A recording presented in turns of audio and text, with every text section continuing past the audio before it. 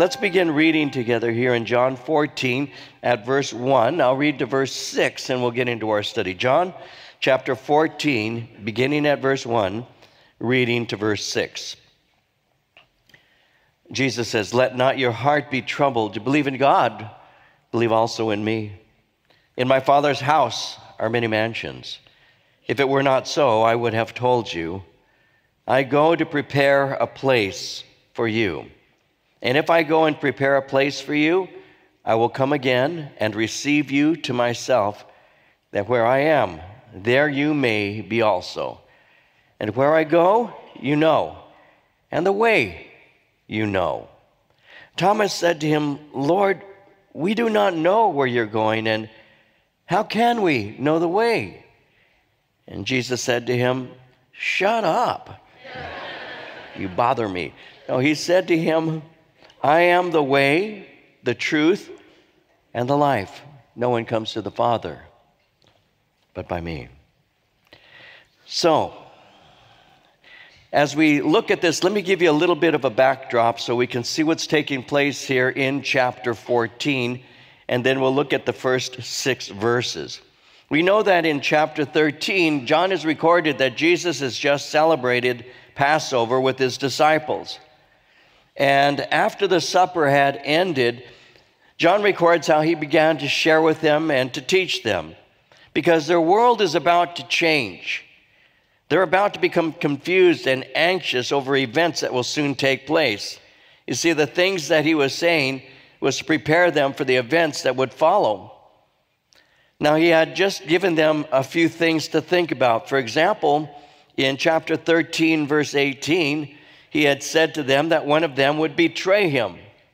He also told them that he would soon be leaving them. In chapter 13, verse 33, he said, "Little children, I shall be with you a little while longer. You will seek me. And as I said to the Jews, where I am going, you cannot come. So now I say to you." So as he's sharing these things, he went on to tell the apostle Peter that the apostle would deny him 3 times. In verse 38, "Will you lay down your life for my sake?" Jesus said to him, "Most assuredly I say to you, the rooster shall not crow till you've denied me 3 times. And so all of this that he's saying to them has combined to produce anxiousness in their hearts.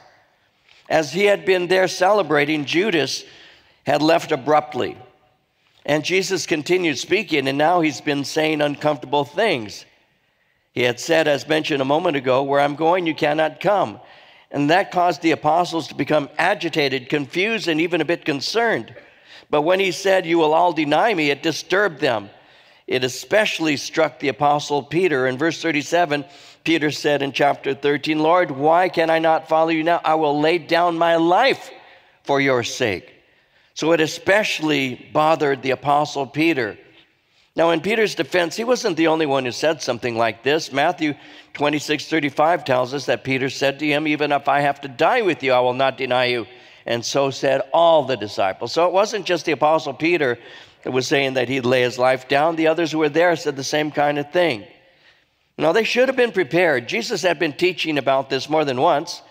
From the beginning, he had made it clear that he would die, yet he'd be resurrected. All the way at the beginning of his ministry, as recorded in John chapter 2, verses 19 through 22, Jesus had said, "Destroy this temple, and in 3 days I'll raise it up."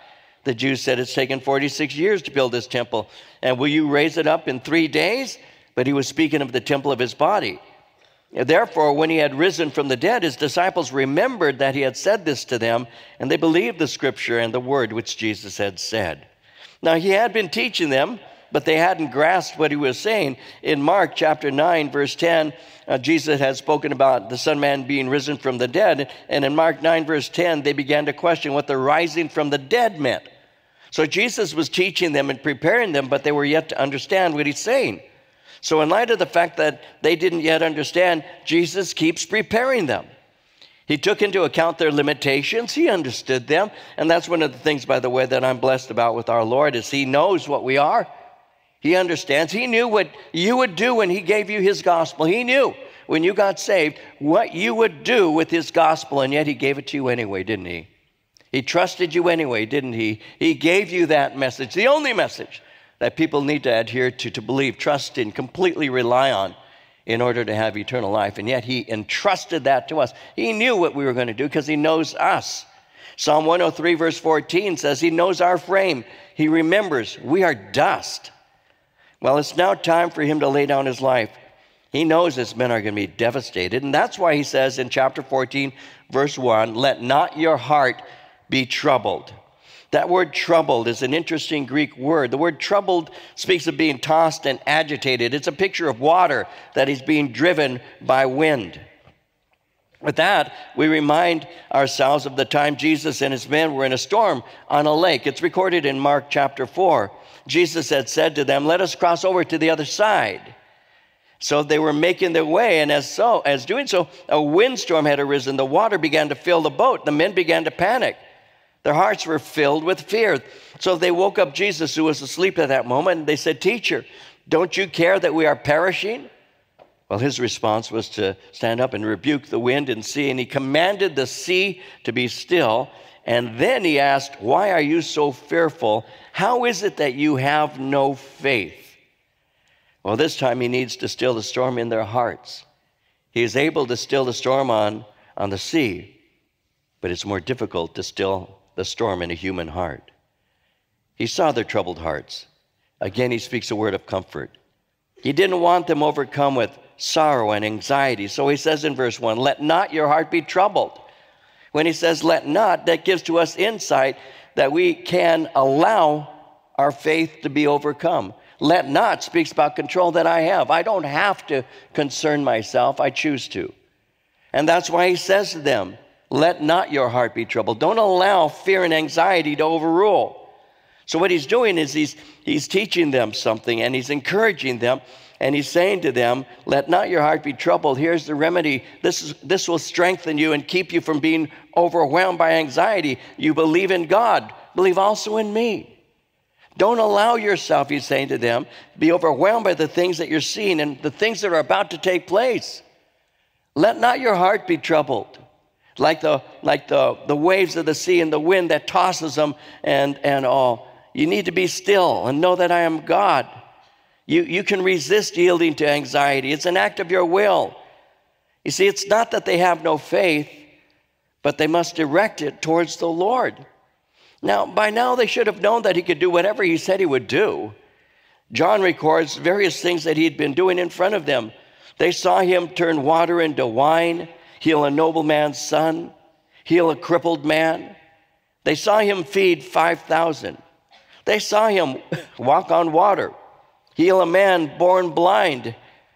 And to top it off, they saw him raise Lazarus from the dead. Of all people, his disciples should have been able to trust him to keep his word. You see, in our times of confusion, fear, and sorrow, it's always best to turn to the Lord and trust in him. Psalm 56:3 says, whenever I'm afraid, I'll trust in you. And that's what we're supposed to do. Now, as Jesus is speaking here, I want to point something out here. Again in verse 1, notice how he says, you believe in God, believe also in me. I want you to look at that with me. I'm going to develop something with you for just a moment. You see, those who think that he was only a prophet or a miracle worker or simply a good man or teacher, they have to pause at this place. Because Jesus just told them to have the same kind of faith in him that they have in God. He's literally saying, trust God and trust me. Put your full confidence in me. If God is worthy of complete and committed faith, he's saying, then so am I. Now, as a rabbi, he would never have encouraged his disciples to dishonor the Lord. As a teacher, he would not encourage any to give to him what only belongs to God. I mean, the Old Testament, Isaiah 42, verse 8, says it clearly. I am the Lord, that is my name, and my glory I will not give to another, nor my praise to graven images. We're not to give honor and glory to any but the Lord. Our faith is to be deposited in God himself. Yet here he is commanding his men to believe completely in him. He's pointing to himself as the object of the same faith given only to God. John told us in chapter 5, verse 23, they are to honor him even as they honor the Father. And that's what Jesus is doing here. You believe in God, believe also in me. He's not simply a prophet. He's not simply a good man. He's not simply a teacher. He is claiming equality with God and commanding that believers trust him the way they trust God. That's what he's saying here. But he goes on in verse 2 and says, in my Father's house are many mansions. If it were not so, I would have told you. I go to prepare a place for you. In my Father's house there are many mansions. The word mansion is literally dwelling places. It speaks of a house. It speaks of a resting place. So when he says in my Father's house, well, he's speaking of heaven, because heaven is the habitation of God. In Psalm 11, verse 4, the Lord is in his holy temple. The Lord's throne is in heaven. So he's speaking concerning his Father's house, in my Father's house, and he's speaking in that place of heaven. Now, it's interesting. I want to show you something. There's another place where Jesus uses the phrase, my Father's house. That's found in John 2. In John chapter 2, verse 16, he uses that phrase when he cleanses the temple. In John 2:16, he said to those who sold doves, take these things away. Do not make my Father's house a house of merchandise. So he used the phrase to speak to us concerning the holiness of the temple. So in using that phrase, my Father's house, Jesus is making it clear that heaven is for genuine worshipers. It's not for the impure, but for those who have been cleansed. Heaven is not inhabited by those who are not believers in the true God. There's so many people, and I know that it rains on people's parade when people like me point this out, but it's true. There are people who think that the only thing to go to heaven that is required of an individual is for them to die. Everybody goes to heaven, right? You go to heaven. Everybody goes to heaven. Dogs go to heaven. I don't think cats do, but dogs do. You know, everything goes to heaven. And that's true. I mean, you'll see some rock star. He was well known for whatever he used to do, and he dies, and then people will be talking about him, how he's up there looking down at us, because they think everybody goes to heaven. But does the Bible teach that? And is that what Jesus would teach? And the answer, quite obviously, is no. Jesus is making it clear that heaven is for genuine worshipers. It's not for the impure, but for those who've been cleansed. And heaven is not inhabited by those who don't believe in the true God through Christ. In the book of Revelation, the last book of the Bible, in chapter 22, verse 15, John said, outside the city are the dogs, the sorcerers, sexually immoral, murderers, idol worshipers, and all who love to live a lie. None of them are entering in. Heaven is not inhabited by those who are not true believers in Christ. But Jesus is making it clear that there's plenty of room in heaven. There is enough room for all who desire to be with him to come to heaven. But part of the requirement for entrance is revealed by your desire to be with him. You know, some want heaven, but they don't want him. And so the invitation is for those who want him. In Matthew 11, 28 through 30, Jesus gave invitation.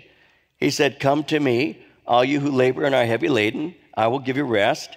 Take my yoke upon you, learn from me, for I'm gentle and lowly in heart. You'll find rest for your souls, for my yoke is easy and my burden is light.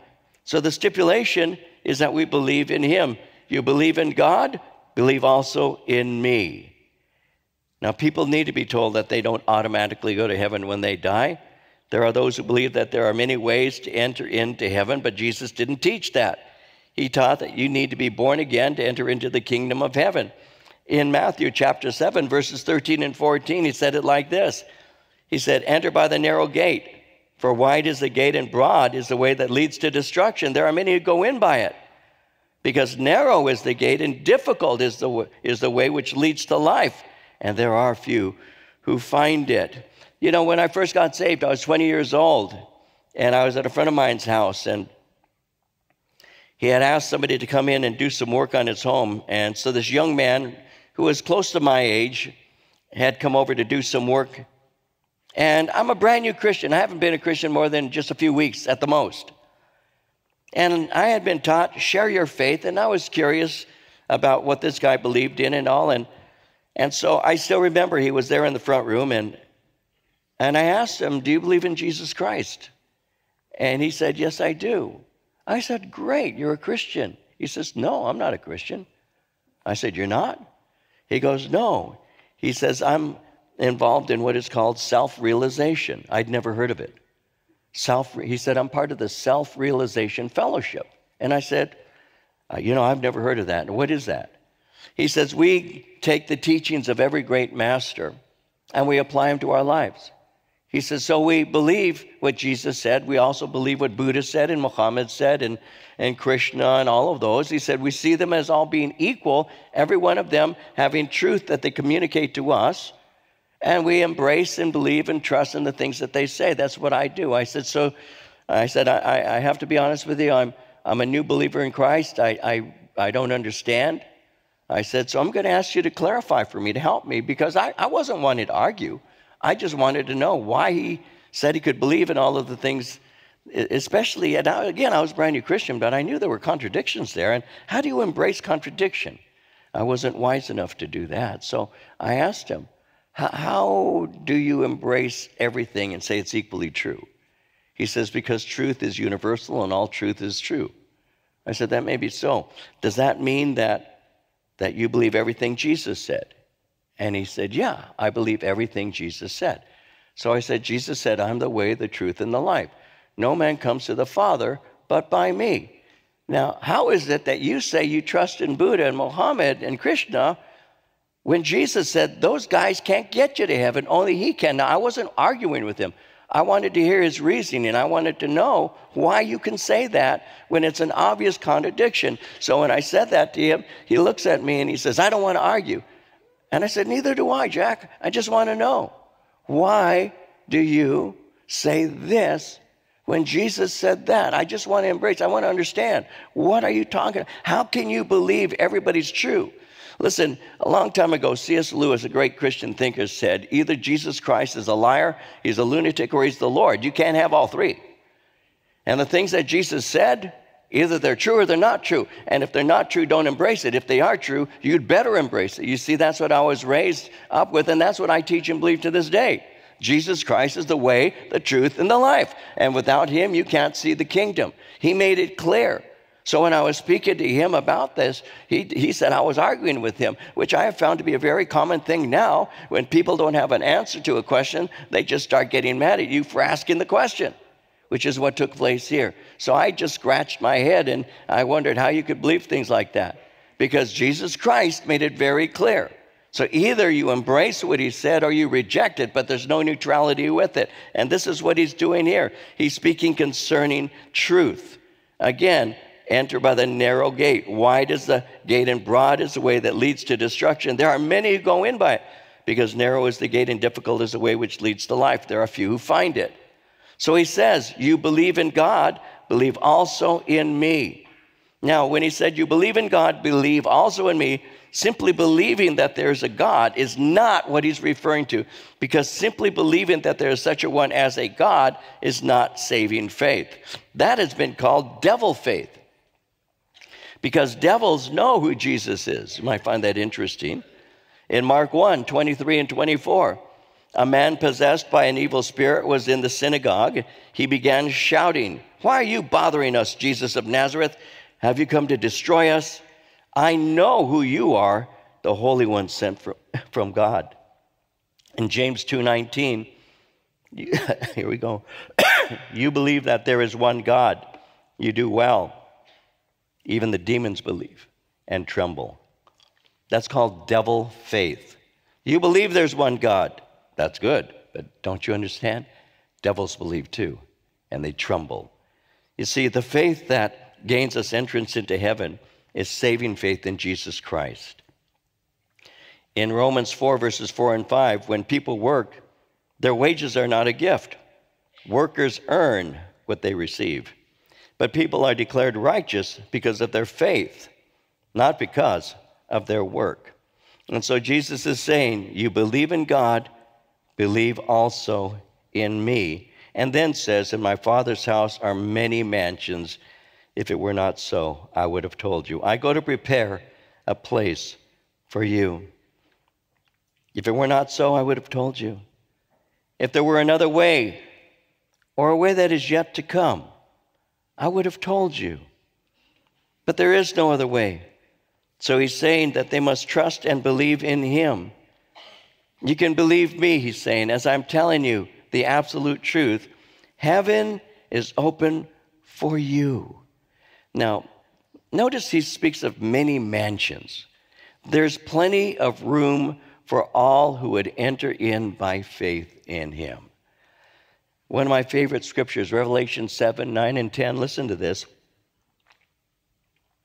John says, after these things I looked, and behold, a great multitude which no one could number, of all nations, tribes, peoples, and tongues, standing before the throne and before the Lamb, clothed with white robes, with palm branches in their hands, crying out with a loud voice, saying, salvation belongs to our God who sits on the throne and to the Lamb. What I love about this, and I want you to see this, I'll read it again. A great multitude which no one could number, of all nations, tribes, peoples, and tongues. There's room for everybody. Heaven is not segregated. It's fully integrated. We go based on our faith in Jesus Christ. So there's not a room over here for people of a certain ethnicity, and then a place over here for others, and then a place over here for others. It's all one. We're all one. Now, how can I illustrate this? Well, here's something interesting. I thought of it this morning. I'll share it again. I had my ancestry done. I wanted to know what I am. Turns out I'm human. So I did, a while back now. And so I am 1% Italian and 9% English, 5% Portuguese. My last name, Rosales, is from Spain, right on the Portuguese border. There's a region there called Rosal. So that's where my last name comes from. So my last name comes from that region. So it didn't surprise me, 5% Portuguese. 2% Basque. No wonder I like Hialai. 33% Spanish. 42% Native American. No wonder when it's dry, I go outside and dance.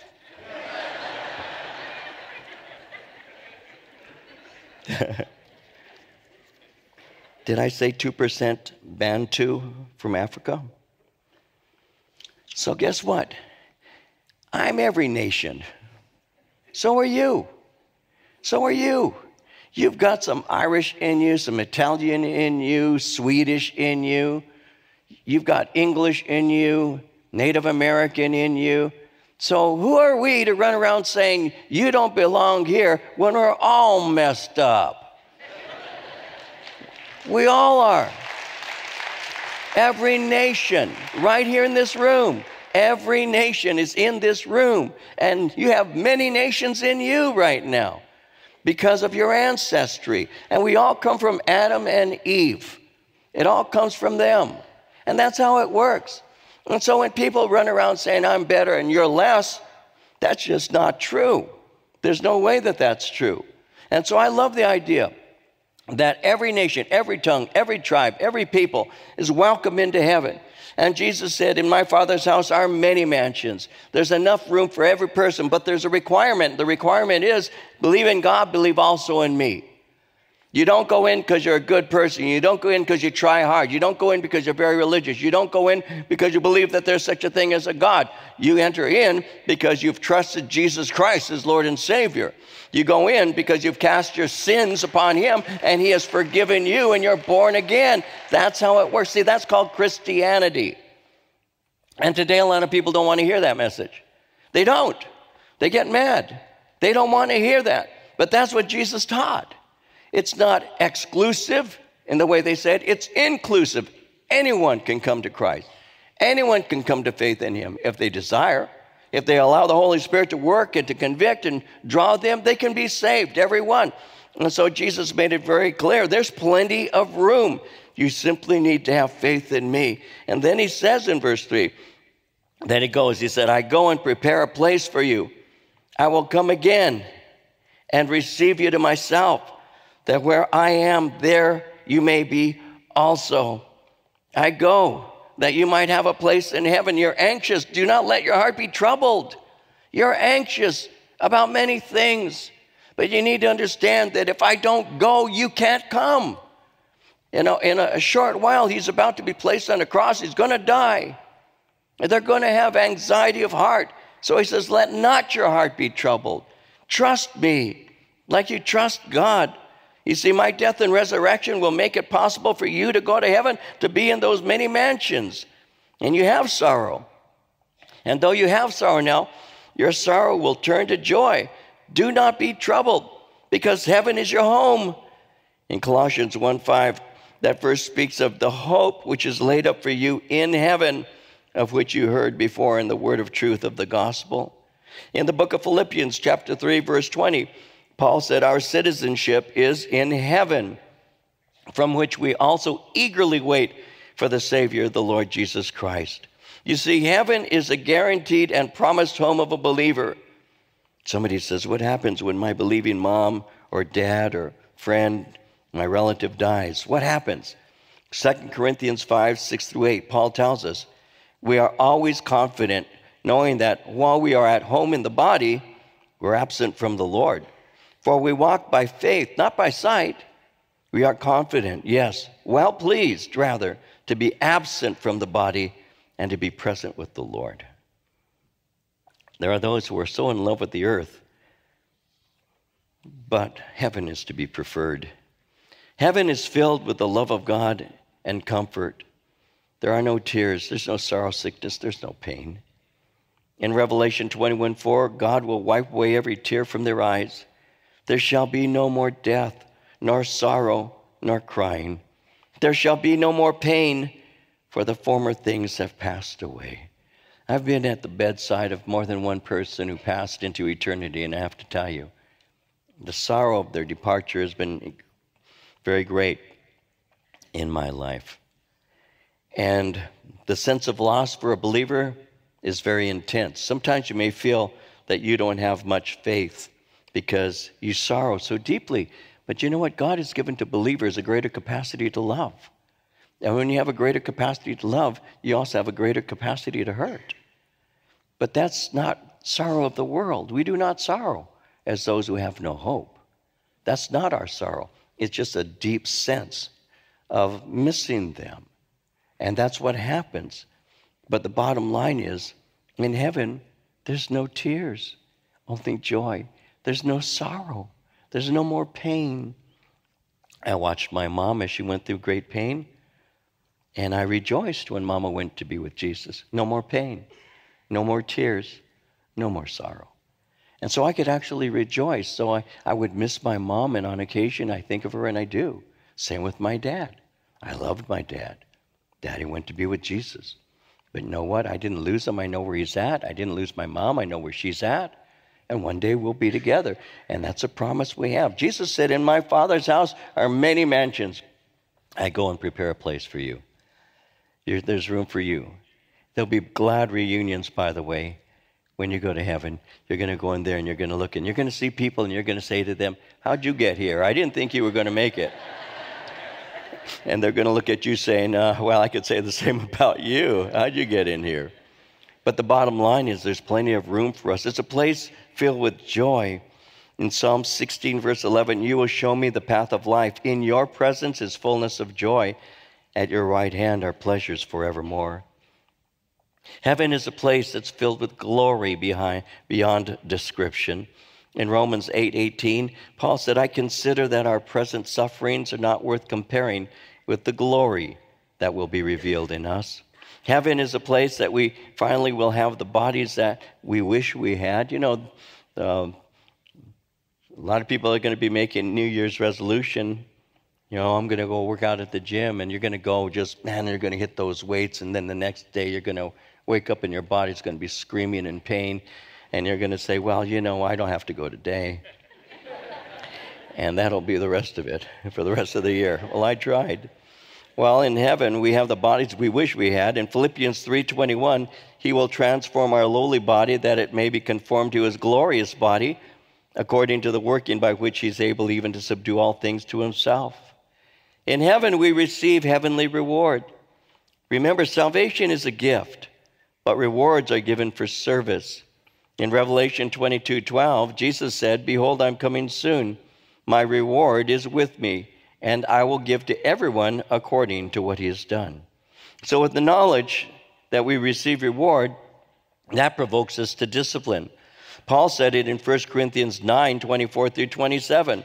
Do you not know that those who run in a race all run, but one receives the prize? Run in such a way that you may obtain it. And everyone who competes for the prize is temperate in all things. Now, they do it to obtain a perishable crown, but we for an imperishable crown. Therefore I run thus, not with uncertainty. Thus I fight, not as one who beats the air, but I discipline my body and bring it into subjection, lest when I preach to others, I myself should become disqualified. So we discipline our lives. You see, those who do not go to heaven very often don't go because they don't want to. They reject Jesus. They refuse his invitation. They dismiss the opportunity. But Jesus said in verse 3, I will come again and receive you unto myself, that where I am, there you may be also. Now, notice he doesn't say he's coming to earth to establish his kingdom. He says he's coming to take us to be with him. This speaks of the rapture. He's taking believers from earth to live with him in heaven. Paul says something of that in 1 Thessalonians 4:13 through 18. I don't want you to be ignorant, brethren, concerning those who have fallen asleep, lest you sorrow as others who have no hope. For if we believe that Jesus died and rose again, even so God will bring with him those who sleep in Jesus. For this we say to you by the word of the Lord, that we who are alive and remain until the coming of the Lord will by no means precede those who are asleep. For the Lord himself will descend from heaven with a shout, with the voice of an archangel, with the trumpet of God. The dead in Christ will rise first.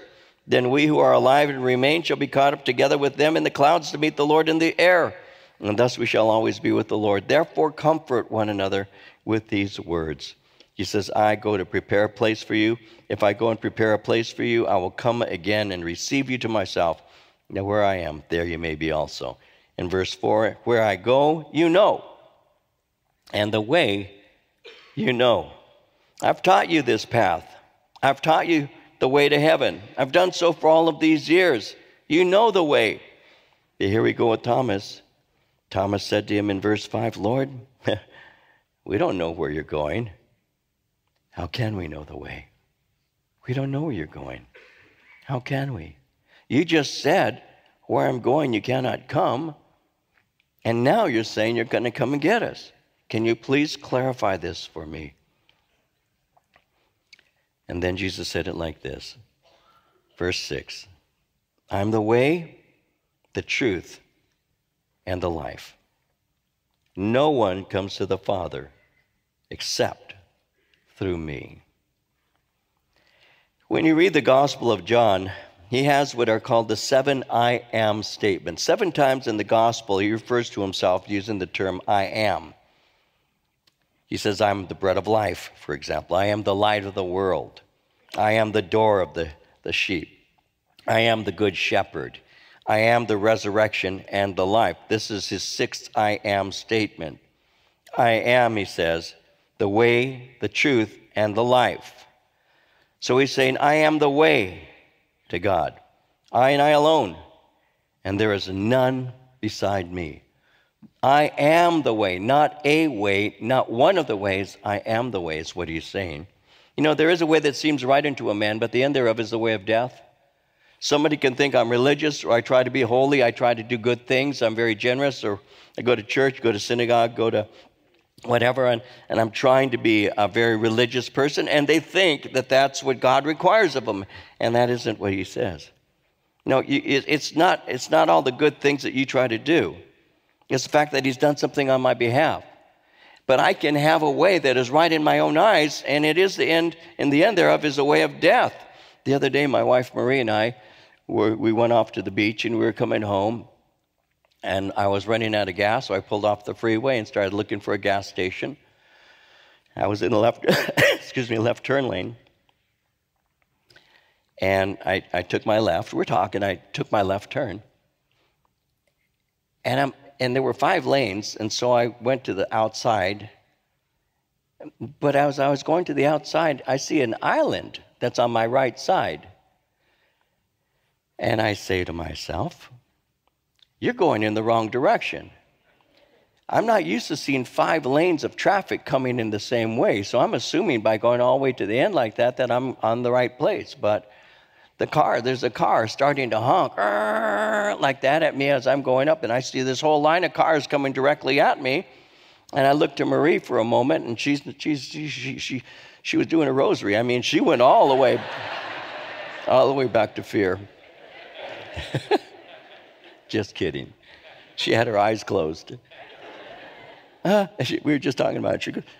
When Marie gets scared, she'll just make a little whimper sound. She'll go, and that's what she did. She goes, like that. So I made a quick U. Now, see, when my father was a truck driver, and my father didn't like to admit when he was going the wrong way. He wouldn't. He just wouldn't. Because he drove. That was his job. He was always driving, so he knew the map was really like the back of his hand. But there were times when my father went in the wrong direction. And my mom would be sitting there on the passenger side, and she'd look at him, and she'd say, Frank, are you lost? And my dad would always say the same thing. No, I'm not lost. I've always wanted to know what this street looks like. That's what my dad would say. I've always wanted to know what this street looks like. He was lost. We don't like to admit we're lost. Men don't like to admit. Maybe women the same way, I don't know, but you ladies, maybe you can say, yeah, husbands, who needs a map? Who needs a nav? I can do it. I got it all in here, right? That kind of thing. And then we get lost. Then you say, do you know where you're going? Well, that's what happened. I turned left, and I made a U-turn. And I said, I always wanted to make an illegal U-turn in front of oncoming traffic. Man, those cars are all freaking out. Those people as drivers, honk, honk, honk. And I'm making this U-turn and went back. And Marie's all like, what do you do? What did you do? I said, I don't know. I got confused. We were talking, and I wasn't paying attention. And it looked like I had all the excuses. But there's a way that seems right unto a man. And the end thereof is the way of death. There is a way, and it's the right way. And there are a lot of people who think they're going the right way. And Jesus said, you're not. You're going towards head-on traffic. It is going to kill you. The end thereof is the way of death. You think you're going in the right direction. You're not. You're going in the wrong direction. It's going to end up with tragedy. And so he says, I'm the way, not a way, one of the ways. He's saying, I am the way. I am the exclusive way. It's like what Paul later says in 1 Timothy 2:15. There's one God and one mediator between God and man, the man Christ Jesus. Then he says, I am the truth. I'm not one dimension of truth. I'm not someone with a little bit of truth. I am truth. God is light, and in him is no darkness. God is truth, and Jesus reveals this. So Jesus' words must be believed because he's exposing the lie of the enemy. And then he says, I am the life. I am eternal life. I am resurrection life. It's all wrapped up in me. I am the giver of life. I'm the source and originator of it because I am it. In John 11:25-27, Jesus was speaking to Martha. And he says, I am the resurrection and the life. He who believes in me will live, even if he dies. And everyone who lives and believes in me will never die. Do you believe this? She said to him, yes, Lord, I have believed that you are the Christ, the Son of God, even he who comes into the world. It's one thing he makes this dogmatic statement, I'm the resurrection and the life. Believe in me, you will never die. That's a statement. But with the statement comes a question, do you believe? Because there are a lot of people who could go to a catechism class and write the right class, the answer to the question. I learned to do that. Many of you did too. I learned what they said. They said, this is the answer to that. I had my little missal, my booklet, whatever it was, and I memorized the things. And so I'm in the class, and they say, this is what this means. And then we would take our little test. We'd get a little gold or silver star at the end. And that's what we did. So I was able to answer questions because I memorized answers. But there's a difference between actually believing or simply parroting. There's a difference between saying what you think others want you to say because it's a right, and believing it so that it doesn't matter if anybody else believes it. It's right. And so Jesus said, I am the resurrection and the life. Do you believe this? And that's a powerful question. Yes, Lord, I believe. That's what we all need to say. How are we going to get into heaven?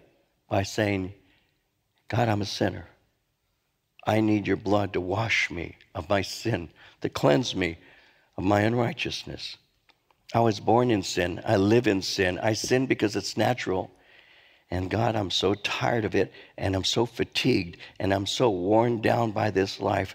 God, forgive me, a sinner. I need some help. Forgive me. That's what I did. December 27th, 1970. 48 years ago. That's how I got saved. And that's how you got saved. When you said, God, forgive me, a sinner. I believe. And I am all in. It's like I'm in a card game. I have all these chips. And I'm not keeping a couple stacks to myself. I'm all in. I push it all in. I'm completely in. Totally. Everything is on this promise. I believe. Fully committed. Following you. You're the way. You're the truth. And you are the life. And no one comes to the Father except through you. So to be saved requires faith in Jesus alone, because he is the exclusive way to God. Acts 4:12, nor is there salvation in any other.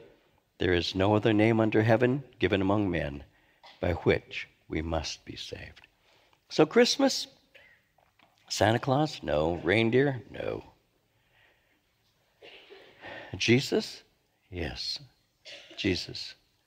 Remember that infant that was placed in a manger was placed on a cross, was placed in a tomb, and is now seated at the right hand of the Father. That's the one that we worship. That baby grew up to lay his life down. He didn't stay an infant. He grew to be a man, and he laid his life down for us. And he's saying, I am the resurrection and the life. Do you believe? And my response is, yes, Lord, I believe.